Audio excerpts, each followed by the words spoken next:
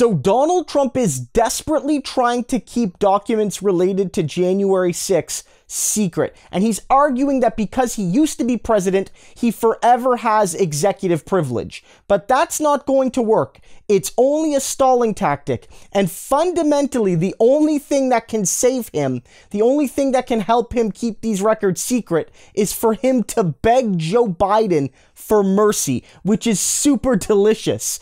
Right now, the story is developing because a few days ago, it was announced by Biden and his team that he wouldn't be shielding documents related to Trump's communications on and around January 6th. That while Biden does have the ability to assert that executive privilege does protect those documents because it is presidential communication, Biden in this case is refusing to do so, at least for now. And then Donald Trump responded by saying that I am going to sue and try to assert that, yes, those documents are covered by executive privilege, despite the fact that Trump's efforts to do so since he's become president, whether it's about his taxes or other public documents, have largely failed, even in front of conservative judges, and with his taxes, even in front of a 6-3 conservative Supreme Court, where he's appointed 3 of the 9 judges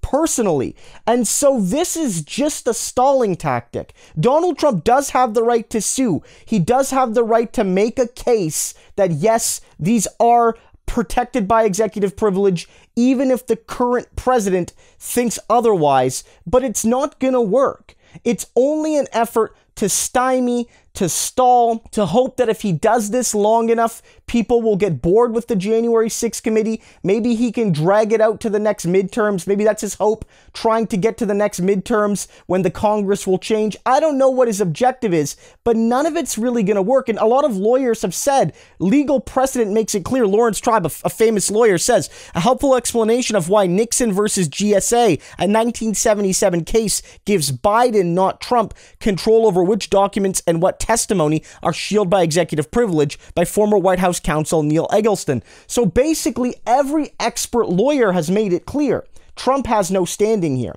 And so the only thing that can save him, it's not the courts, it's not his movement, it's not the Republican Party, it's begging Joe Biden.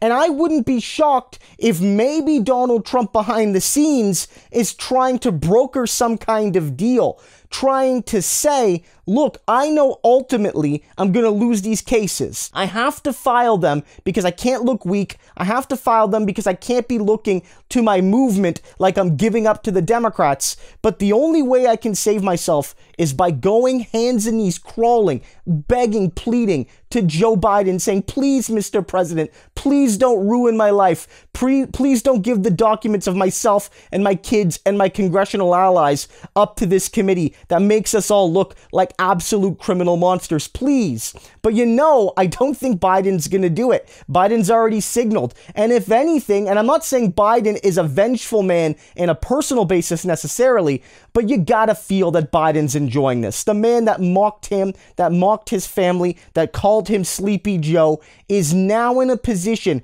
where the only one who can save him is that Sleepy Joe. And guys, I don't think it's going to happen. Trump can whine, he can stall, he can complain, but these documents are in the possession of the current president, and they will be seen by the committee, and they will make Trump look like a criminal. The question is, will Congress have the guts to punish this monster?